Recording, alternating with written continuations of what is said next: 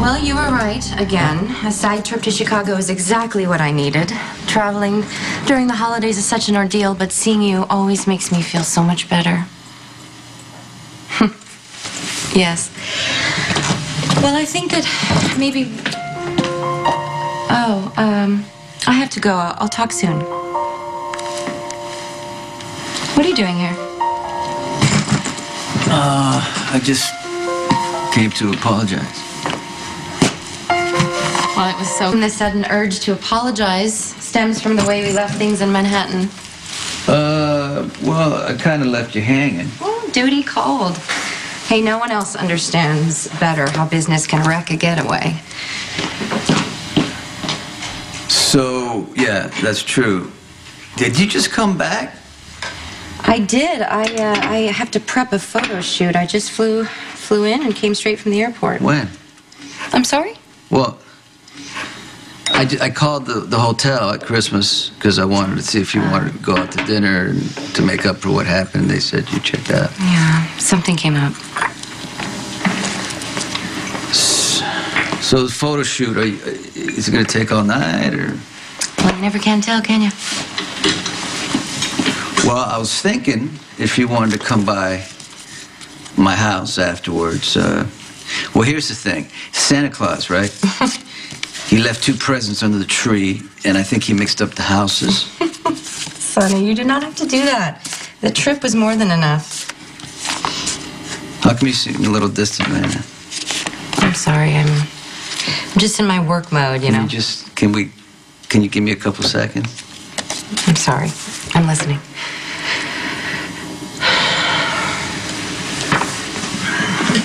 Okay. When we were in Manhattan, I told you that things were different, right? And they are. I mean, you know, things have shifted. We're not playing any more games. We're not testing the waters. I agree. And I want that momentum to keep going, and I'm going to do whatever I can on my part to make sure that happens. No matter how hard it is, I'm going to try to be more open with you. More? Okay, open. That's very commendable, Sonny. Thank you. I wonder about the timing, though. Well, look, we had fun. A lot of fun. Right? And I felt like there was hope. Okay? And I'm not done working on myself, and, you know, but I know that I can't fix it alone, so I think you came back into my life to kind of like patch up the past. Now I need you in the present. And I need you now if we're going to have a future together.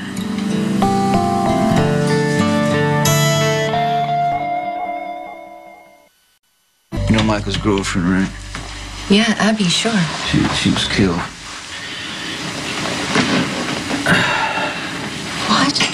Accident. Yeah, a construction site in Chicago.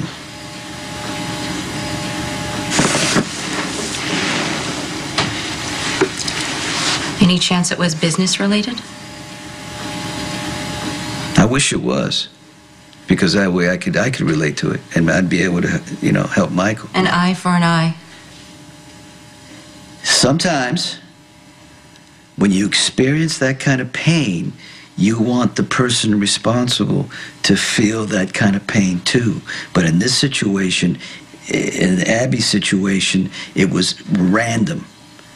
So there's no rivals, there's no message to send, nothing to make you feel better. And that's all that matters with your kids, is making them feel better. I'm not the person to be talking to about this. I'm childless and all. You did get me to stare down my demons, so I was thinking that, you know, helping me fix this with Michael would be easy.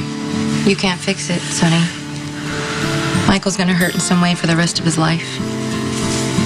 You can't do anything about it. You don't get over losing someone you love. Especially your first.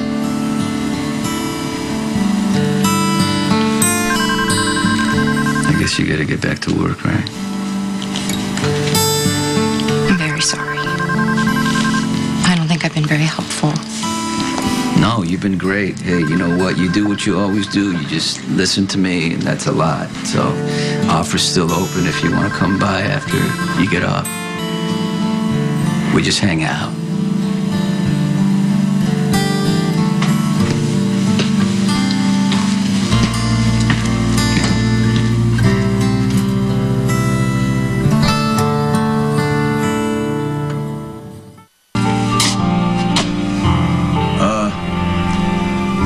Am I interrupting something?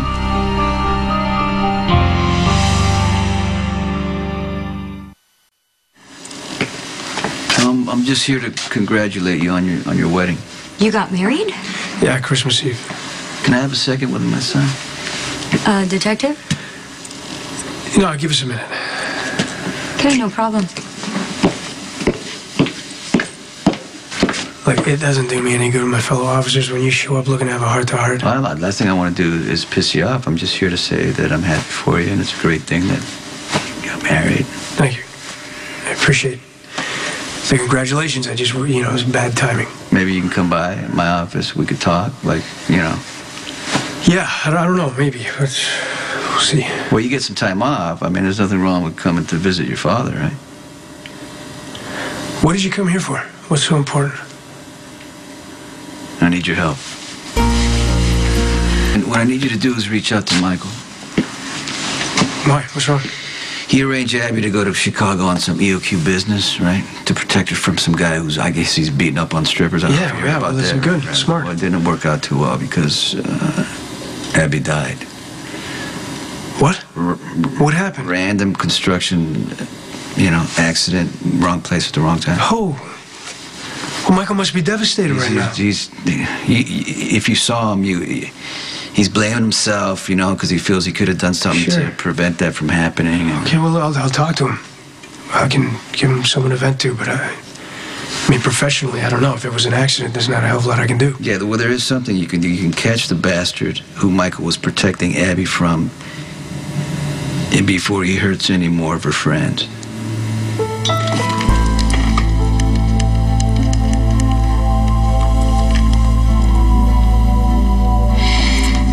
Hey, it's me. I might need you to keep me from making a huge mistake.